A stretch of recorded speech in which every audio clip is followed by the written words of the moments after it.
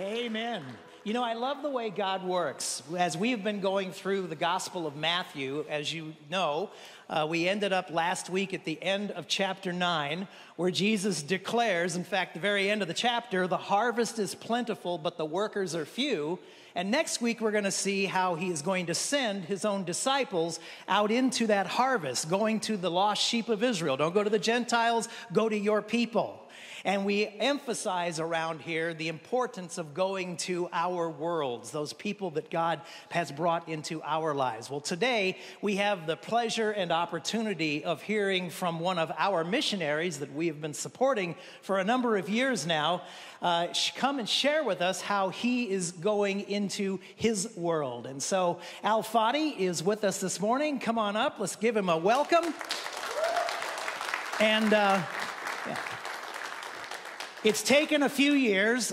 We were scheduled to have him come and preach back in 2020, and then the world closed.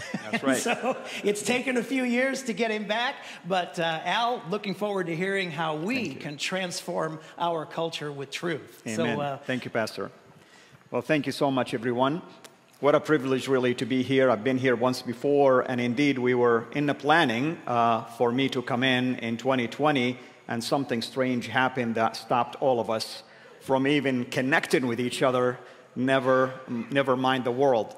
Of course, thank you so much for your hospitality. Thank you for the invitation, and thank you for your support. You have no idea how the Lord is using you through our ministry to reach places I guarantee you probably never, ever been to, like the Arabian Peninsula, just in a generic way. If you want to know more details, of course, you are more than welcome to come and talk to me after I'm done. Now, today's message really that the Lord put on my heart has to do with the story of the Samaritan woman and her encounter with the Savior of the world, our Lord Jesus Christ. And that's why I called it Transforming Culture with Truth, Lessons from the Story of the Samaritan Woman. Now, when we say basically culture, sometimes we think of culture, sadly, as possibly a group of people who are really not friendly with us, or maybe we think that we're enemies with each other. Let me give you a humorous story here. A young lady, basically, in her teens year, got in trouble with her family, and they basically asked her not to sit with them at the table for dinner that day and to sit just on the side to think about what she has done. And they gave her, of course, her meal. And as they began to eat, she looked at the table and reflected on Psalm 23 and said the following: "Thank you, Lord, for providing me with my meal in the presence of my enemies." Sometimes that's how it goes.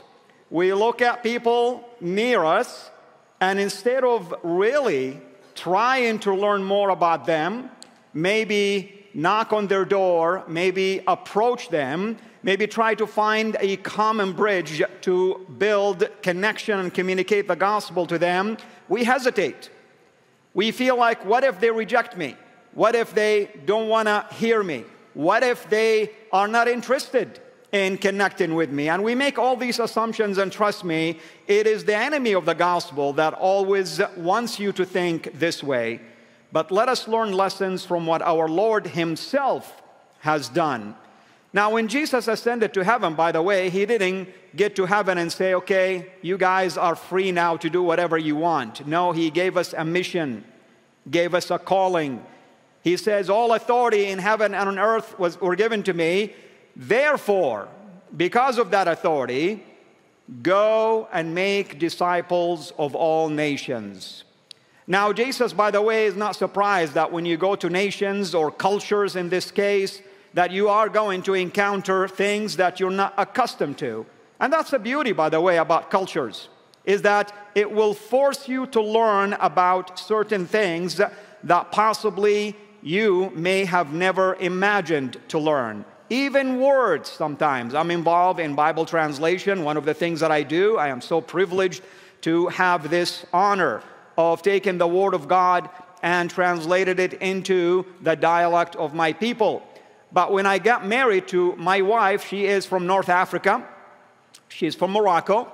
And when we gave birth to my daughter about 15 years ago, my mother-in-law came and joined us, and there was a word that I use in my culture that has to do with wishing someone not only health, but also wishing them basically to be whole in terms of like no illness. But the word that I used with my mother-in-law turned out to be wishing her to be burned in the hellfire.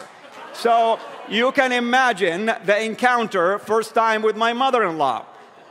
But it was a valuable lesson for me to be careful next time and consult with my advisor, also known as my wife, before I say anything. All that to say is that that's the beauty about culture. It's like when you encounter people, you wonder sometimes, what if I said this? Are they going to really understand it the way I meant it? And actually, I invite people always to ask people, how would you say this? How would you approach this? How would you honor people in your culture? And you'll be surprised how people are going to get overly excited to share things with you. And that's some of the things that I usually train others to do, just to basically pave the way for living Christ before them and hopefully also sharing Christ with them. In this particular story, by the way, found in the Gospel of John chapter 4, verses 1 to 41, to be specific, Jesus took an amazing step to be intentional in sharing the gospel with no other than a group of people known as the Samaritans, whom were hated by the Jews of his days, and the Samaritans also shared the same feeling against the Jews. So you can imagine the reaction that the Samaritan woman had when Jesus approached her. What does it mean, by the way, to transform something? According to the Oxford Dictionary, is to make a thorough, notice, make a thorough or dramatic change in the form or appearance or character of someone or culture or something. And in this story, I think you are going to see how our Lord modeled that for us. So put yourself right now in the story itself, in this plot, and ask yourself, do I know someone from a different culture? And by the way, these days, our very own young generation appear to be from a whole different culture than ours, okay? They come up with their own ways and ideas of thinking about things. So right there, you can at least initiate a step to understanding where our youth is coming from. I had the privilege of teaching a lot of youngsters in college. I call them 13th graders, and they are 13th graders, trust me. And I've lost a lot of hair trying to figure them out. But at the end of the day, what a joy it is to make a spiritual impact in their life. And I hope that they see the love that I have for them, above all, the love of our Lord through us towards them. In this story, I'm going to start by giving you lesson number one, or step number one. We need to look beyond cultural clashes or conflicts. Jesus really didn't say, okay, well, it's the tradition of my days that you don't go through Samaria. You just go around and probably prolong your trip. Remember, he was in Jerusalem, and the Pharisees really did not like a whole lot about Jesus. And now he is going back to Galilee and want to continue with his mission. And later on, of course, he'll come down to Jerusalem. And obviously, the final trip to Jerusalem was to go to the cross. But when he was doing this, he decided to go point blank through Samaria. In John 4, starting from verse 3, it reads the following. He left Judea and went away again to Galilee. And he had to pass through Samaria. Really, the English doesn't even do you well, because Jesus was intentional. Nothing forced him to go through Samaria, by the way. There were other routes that would have allowed him to go around. But he intentionally went through. So he came to a city of Samaria called Sychar, near the parcel of land that Jacob, what an interesting name, because Jacob is Israel, that Jacob gave to his son Joseph, and Jacob's well was there. So Jesus, tired from his journey, was just sitting by the well. Notice the language. He was just sitting by the well. In other words, he was strategic. He's waiting for someone to come in. And of course, our Lord knew that there was a person in need to hear the gospel. And that should be our attitude. If you go to places, pray and ask God to bring the right person to have an encounter with, to begin to share the truth with them. So Jesus, tired of his journey, was just sitting by the well. It was about the 6th hour. Now, he didn't have to go, like I said, through Samaria. This was a deliberate choice by our Lord. Now, he looked beyond hatred, racial issues, discrimination, and was seeking a lost soul. When we meet with people from other cultures, we ought to look at them as people who are made in the image of God. People in the world that God loved them so much that he sent his only begotten Son to die for them. People that they need to hear the truth that will set them free, the spiritual truth. To make, by the way, friends in cultures, to transform cultures, we must give priority to people first. Lay aside agendas, lay aside ideologies, lay aside traditions that usually are man-made traditions, by the way, that mean nothing to God. God doesn't look at boundaries, by the way.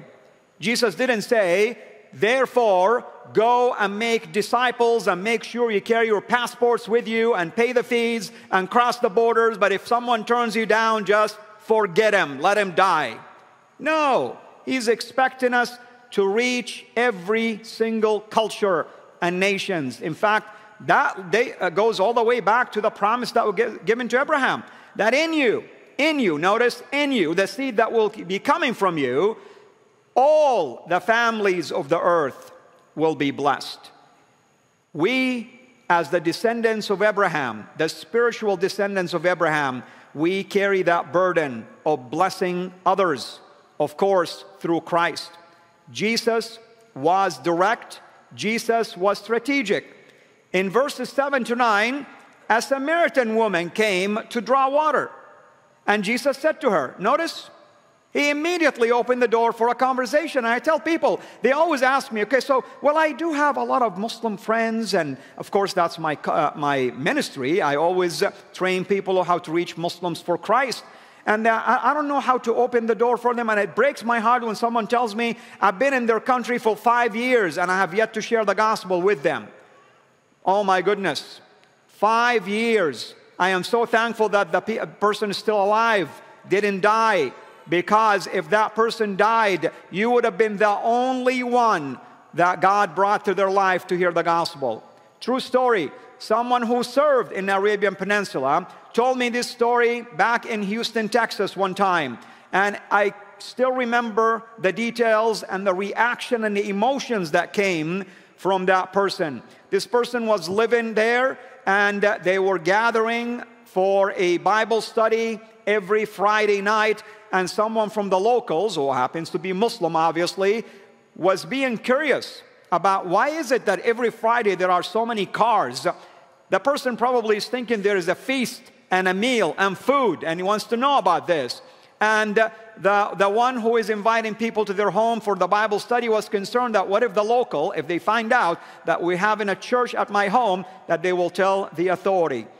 And that person told me that one day they had this dream, that it was Judgment Day. They were standing before the throne of God.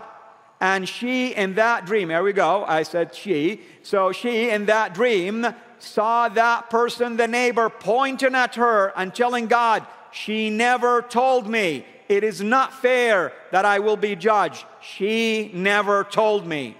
Apparently, he was saying, I never heard this gospel that you're judging me by because my neighbor never revealed it to me. And I remember that person telling me, she said, you know what? From that day forward, I never ceased from sharing the truth about Christ with anyone that comes to my mind or comes to my past. And she shared that truth also with this person. And guess what? He began to attend. He was curious about the Bible study. His reaction wasn't to go and tell. His reaction is, go and learn. And sometimes we don't know unless we initiate. So the disciples basically had gone away to the city, to the town, to buy him food while he was there at the well, and this Samaritan woman comes and said to him, "Who is it that you, though you are a Jew," that's number one, "are asking me for a drink, though I am a Samaritan and a woman also?" I mean, you understand the baggage that she's carrying? Not only am I a Samaritan and you Jews have issues with us, but I'm also the lowest of the lowest. I'm a woman. And yet you as a man who's a Jew have no problem asking me and dialoguing with me directly. Jesus' behavior made her curious about that, made her wonder about the person that is dealing with her. You and I will have these opportunities also. People have presuppositions about us. They assume things about us. I remember when I first came to the States as a Muslim, I have these presuppositions that America is a Christian nation. Go ahead and laugh now. Are we really a Christian nation? Knowing what I know about Christianity today, we are far from it as a nation. That doesn't mean we don't have pockets of believers, but that was my presupposition. And yet, people also thought, because I am from Saudi, that I own an oil field. I laughed basically so hard, it's like, really? Really? If I own an oil field, I won't be here right now. People have basically these presuppositions. They think about us. In fact, they even thought I live in a tent and I drive a Mercedes. Now, they weren't really far off from the Mercedes thing, but I wasn't living in a tent. They think we live in the desert. There are no high-rises. Those are people who have never been to Saudi, obviously. I get it. I understand. They're watching a lot of movies that give them that perception. And I was watching a lot of movies also that were giving me these perceptions. One of the things that drew me to Christ is the attitude of the family that I encountered for the first time who were born-again believers. Their love for me, their kindness towards me. In fact, both families that God used in my life showed that, and guess what? In the next 2 weeks, I'll be meeting with both of them for dinner. God can use people in our life to draw our curiosity and open the door for discussions, and that's exactly what happened in the life of this woman. I'm just paying attention to the timer because I'm known to go over sermons by an hour, so you can cancel your lunch appointments if you like. So, we need to use a common point of interest or contrast in order for us to be able to begin the dialogue. So, she came to the well to draw water. Jesus is sitting by the well, and he's like, "Okay, can you give me water?" And she's looking at him and surprised that he's even talking to her. And then he uses that opportunity and begin to talk to her about the fact that if you knew who is talking to you, you would be asking him for the living water. You see how Jesus basically opened the door for this conversation? There is always a way for us, by the way, to try to find anything that can open the door for our discussions. I tell people, Muslims have a lot of traditions and a lot of things.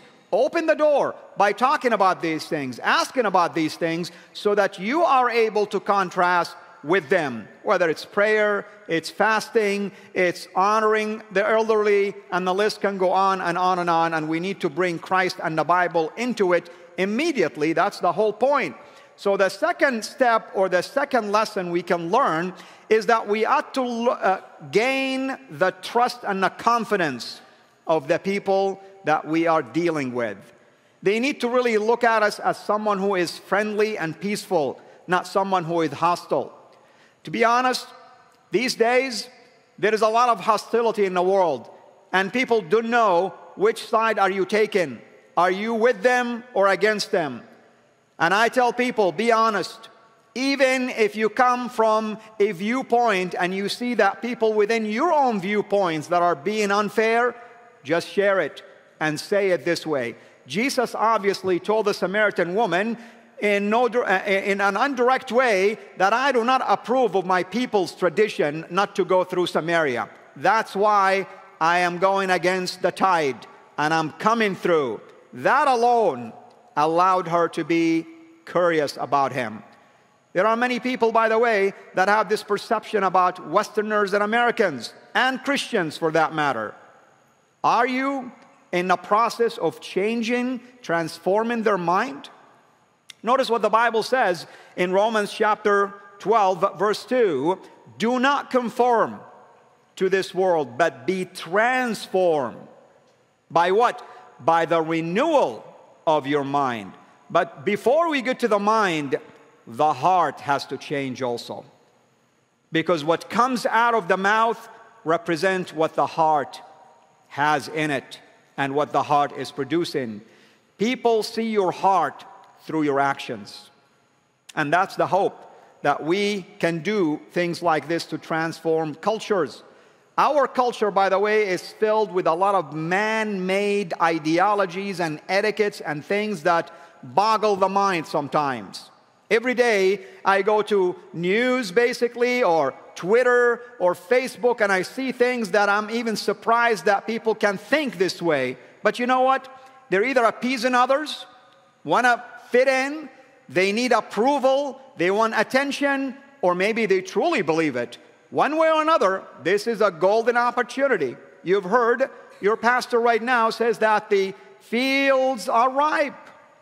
The fields are plentiful. In fact, in this story, towards the end, Jesus tells the disciples, look, the fields are white. And you know what he was referring to? The Samaritans dressed up in white clothes. They were coming towards him. The fields are white. Pray that the Lord, or the God of these fields, the Lord of the field, or the harvest, send harvesters to collect from his harvest. We have a lot of fields around us that are ripe for the gospel.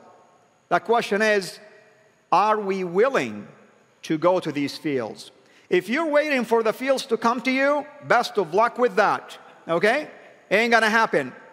Because first, people have their presuppositions about you. Sometimes there is communication barriers, language barriers, cultural barriers, customs, and so many other things. But you initiating, go and make disciples. Notice what Jesus says. He didn't say wait and make disciples. No, go and make disciples.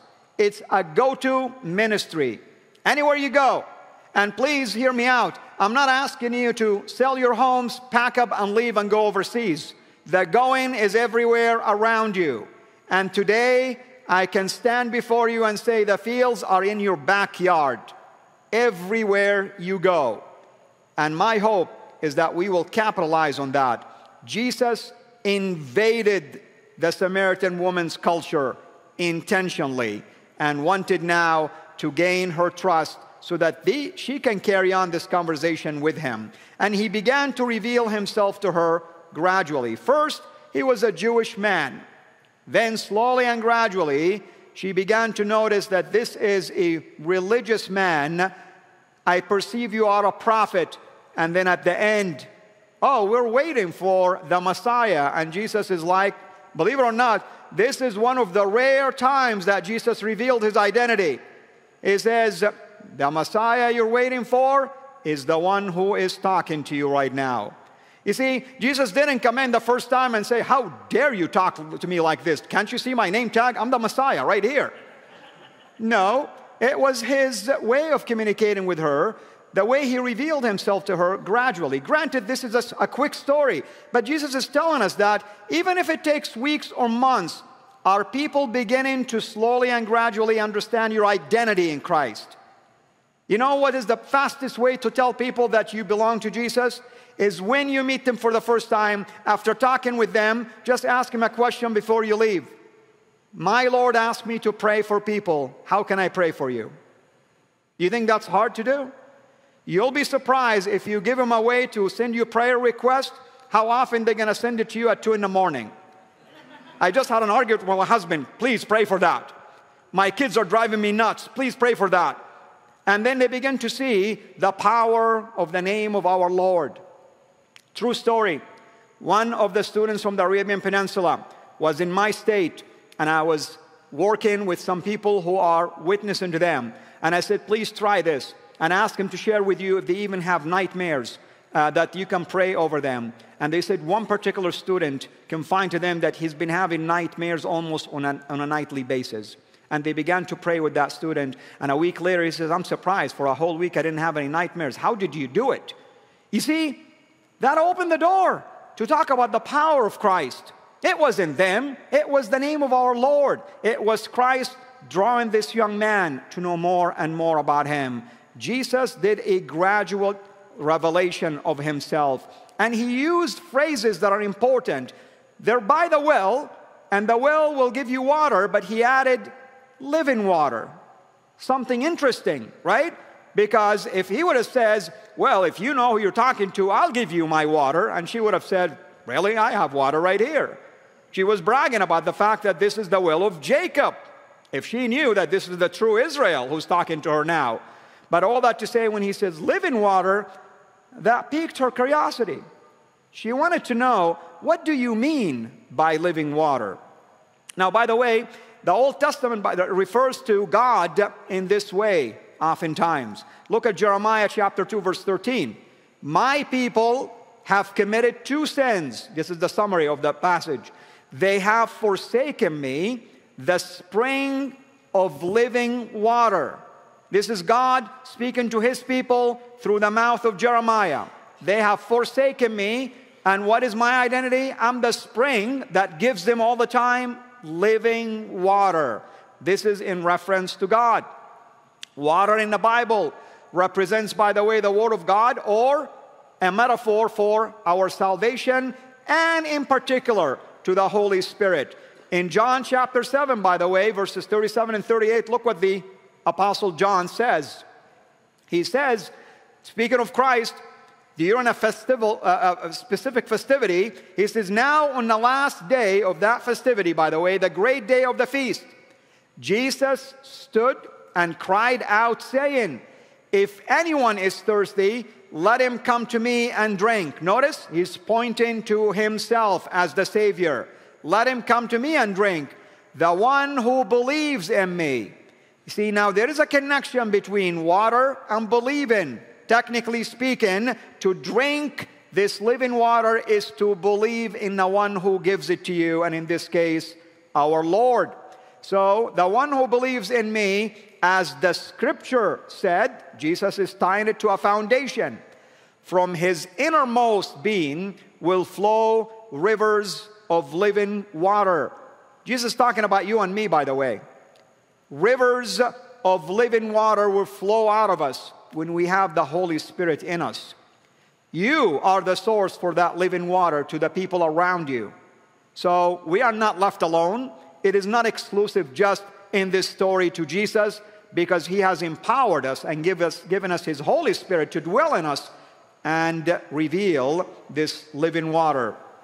And then John will say, and in verse 39, but this he, meaning Jesus, said in reference to the Spirit, whom those who believed in him were to receive, for the Spirit was not yet given, because Jesus was not yet glorified.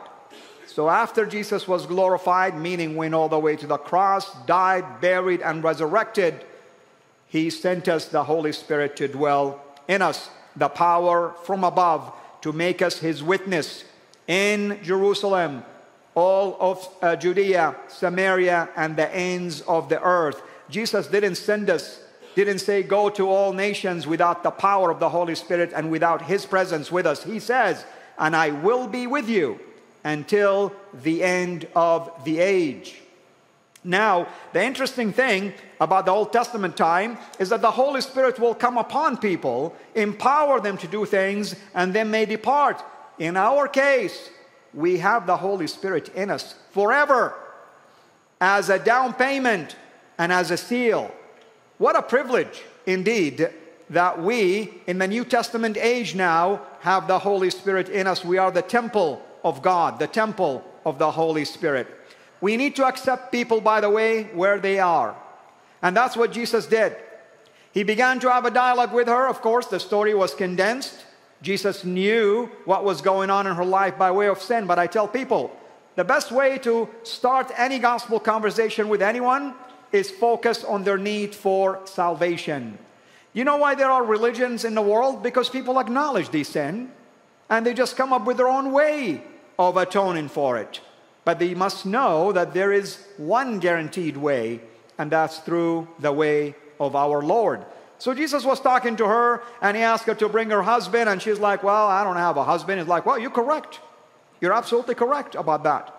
Because you have 5, and then they divorced you, because in that culture the man will divorce, but now the one who's with you doesn't want to marry you, but he's living with you. And she's like, oh, I perceive you're a prophet. How did you know? You can always find things in people's understanding and worldview to try to point him to the need for Jesus. For instance, let's use the Islamic worldview. I tell him, how do you atone for your sin? Well, I have to fast and pray and go and do this. And are you 100% sure that it was accepted? No, that's why I keep doing it. Okay, well, great. Let me show you what the book of Hebrews says, that Jesus did it once and for all.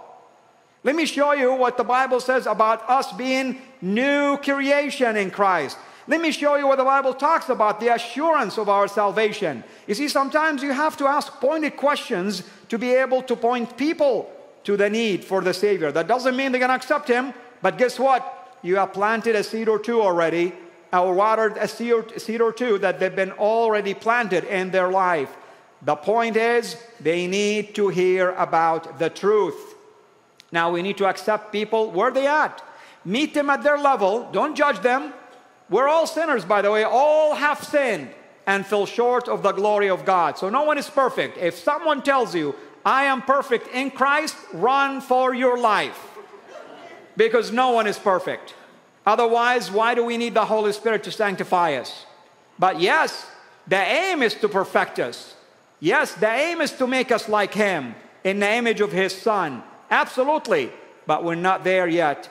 And we're always falling short of that perfection. The third lesson is you ought to confront culture with the truth. You see, here is what it gets tricky for us. We always like to use, basically political correctness, People tell me, I can't hurt my friend's feeling and say that they are sinners. I'm like, well, yeah, that's interesting. Let me tell you how much you love your friend. You love them all the way to hell. Good job. Because that's what we do. If you do not want to confront the sin in their life, if you don't want to be truthful about who they are in the eyes of God and why they need a Savior, all you're doing is you are wearing a mask and you are pretending you love them, yet they don't know that they have a chance. They have the chance. They deserve the opportunity to hear the gospel. Whether they accept it or not, that's entirely their choice. But they need to hear the truth. Jesus confronted her sin, and on top of this, He made sure that she began to recognize her need for someone to take away that sin. So the first step basically in this process of sharing about sin and salvation is the recognition of someone's need for salvation. Let me tell you this, I studied counseling and I did a practicum and internship for over 1,000 hours. And I have dealt with people who have marital issues, drug issues, personality issues. And you know the ones that I succeeded with? The ones who acknowledged they had a problem. If you don't acknowledge that you have a problem, I don't think any doctor in the world can heal you. Once you acknowledge, then you are on your road to recovery. And the second thing is, I have to bring myself down to their level and lift them up. Otherwise, if I want to make myself be superior to them, I'll say, man, you look really terrible down there, I can't believe that you are sick this way. Might as well just go and jump off a cliff. Imagine if a doctor says that to you. You walk into the doctor and say, oh my, you look terrible. Wow, what's wrong with you? Oh yeah, that's going to be comforting to me. I'm already not feeling well anyway. No, the doctor's always going to sit down and probably he recognized something in me the moment they walked in, but they just want to draw it out of me. Do you feel this way? Tell me more. How does it make you feel when you do this or that? Oh, okay, have you had these symptoms? They're trying to help me process and acknowledge that I do deal with these issues. And the same thing when it comes to sharing the truth with people. On top of this, and this is my favorite, she pulled a religious thing on Jesus. She's like, well, you know, we worship God on this temple and this mountain. You guys worship God in Jerusalem on that mountain. And Jesus is like, what a boatload of baloney is that? Okay? That's not how it works. It's not about this temple or that temple. It's not about this mountain or that mountain. It's about worshiping God in spirit and in truth. It has nothing to do with a location.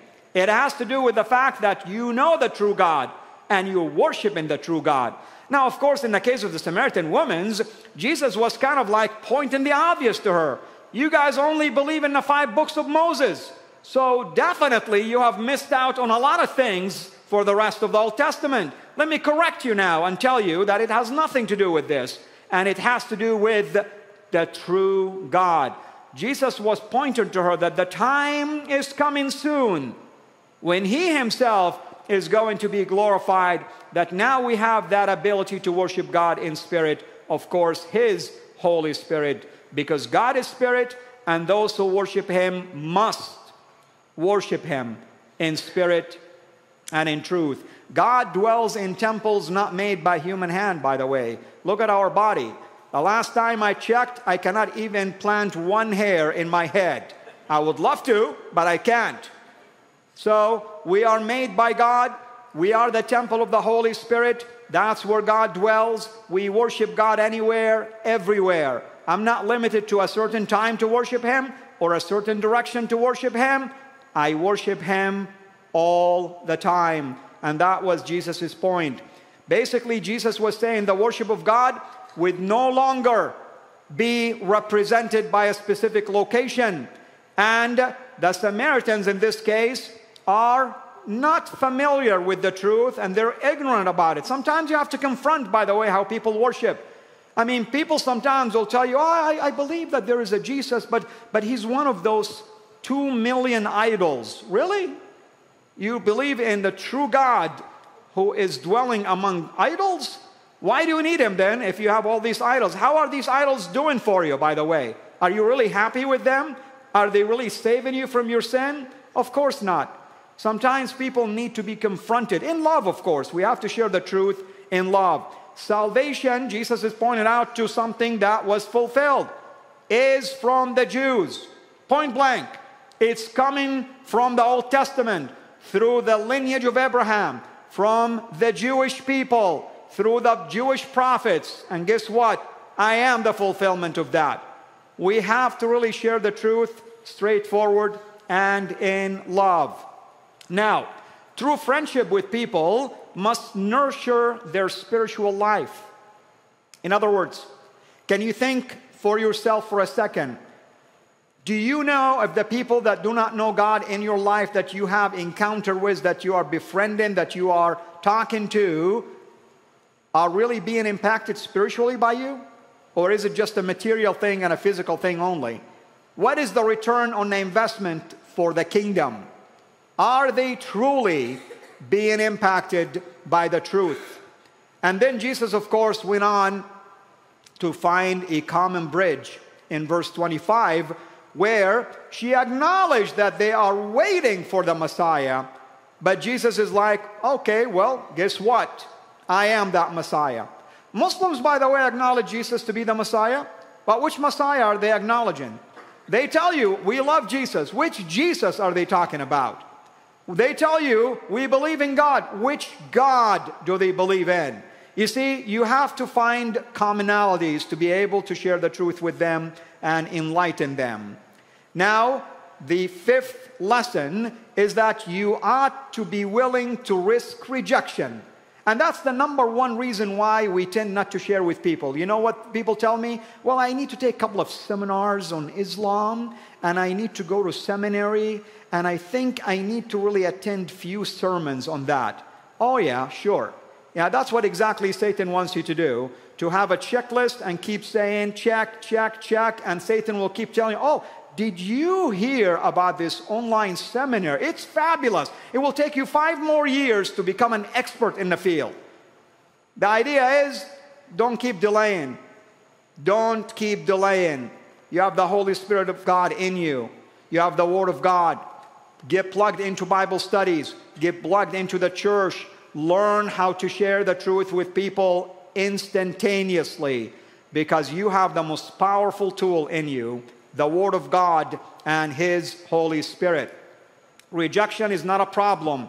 You are not going to lose your salvation if you get rejected. I'm rejected by my own family. I didn't lose my salvation over that. I'm rejected by my own cousins. I'm rejected by my own friends. It doesn't take the joy of God away from me. It hurts. But at the same time, it doesn't mean that somehow I should cease from sharing the truth just because of that. Many of us are going to be faced with rejection. It's pride that gets in the way. This woman really had two choices: either have faith in Christ or reject the invitation. Guess who's going to lose at the end of the day? Not me. The woman will lose. The person that you're sharing with. And they need to hear the truth. If you reject, here's what's going to happen. There is going to be Judgment Day. Many people believe in that. And on Judgment Day, you're going to give an account to what I just shared with you. You ought to inspect and investigate the truth that I shared with you. I'm not going to convert you. The Holy Spirit of God will convict you and convert you. But you need to allow the work of God in your life. As a result of this, then we get the ultimate transformation, and that's to transform not just one person, but think about it, one person at a time adds up to the entire culture being transformed. God uses the few to transform the masses. In this case, the woman who's a sinner who finally accepted Christ, Christ didn't say, but you know what, you're not qualified yet because you have to go to my seminary first, okay? And then I want you to go and share the gospel. No, she was on fire already, went to her own village and she said, guys, I have some exciting news. I just met a guy who knew about all of my sins, and he will tell you about your sins also. And I cannot wait to hear about your sins. Would you like to come with me and find out? And they're all like, oh yeah, that's exciting. Let's go and find out. And they all went with her. They didn't say, oh, Super Bowl, I'll be watching it, okay? I'm not interested. No, they all went. And on top of this, they said, we're going to go because we believe in your word, but we ought to check it for ourselves. You see, that's exactly the intent. People's life will transform and change, but they also have a responsibility to inspect it for themselves. And that's exactly what happened. And at this point, his disciples came and they were amazed that he had been speaking with a woman. Wow, what an attitude, okay? Oh, he's speaking to a woman. What are you seeking, okay? And why are you speaking with her? So the woman left her water pot and went into the city and said to the people, come see a man who told me all the things that I have done. This is not the Christ, is he? And she's acknowledging they left the city and were coming to him. And on top of this, they asked Jesus if he can stay with them for 2 more days. And what did Jesus' response was? Well, let me check with my secretary. I think I have a couple of engagement in the next 2 days. No. He says yes.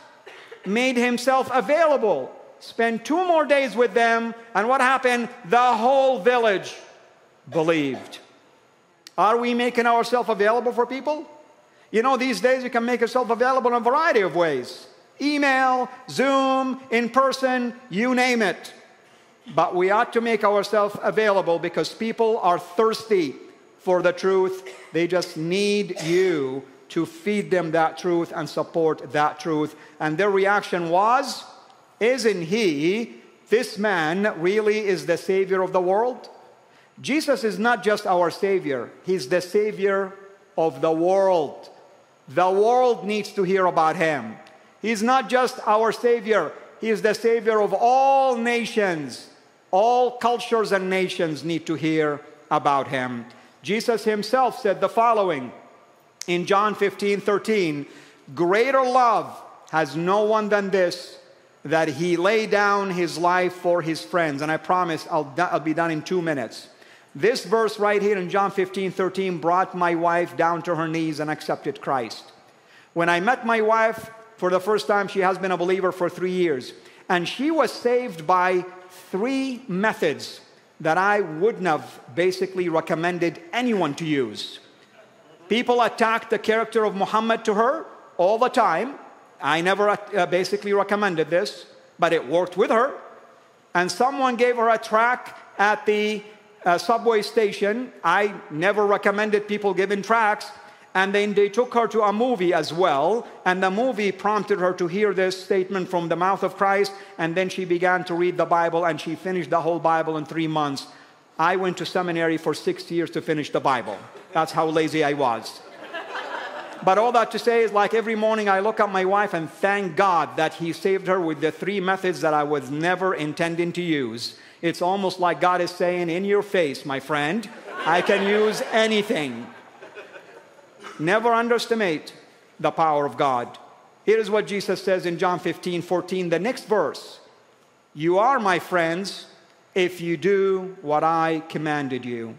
Brothers and sisters, are we doing what Jesus has commanded us? To go and make disciples of all nations? Are we trusting that He will be with us until the end of the age? Because if we do, He says that we are His friends. Amen? Let's pray. Heavenly Father, thank you so much for blessing us, Lord, with this amazing story. A story, Lord, that sometimes we wonder, why was it embedded in your word? But yet it is rich with so many lessons for us to learn. Lessons that are relevant to our culture today, to our worldviews today, to everything that we come across today. So, Father, we pray that every person who is here or watching this or will be watching it later, that they will be a conduit to transform cultures by your power, trusting in you, in your word, by the power of your Holy Spirit, revealing Christ and His character in their lively interactions with people who are thirsty for the truth, and helping them reach that final conclusion that God, our God, is seeking true worshipers who will worship Him in spirit and in truth. We ask all of this in the power of the name of our Lord Jesus Christ. Amen. Thank you.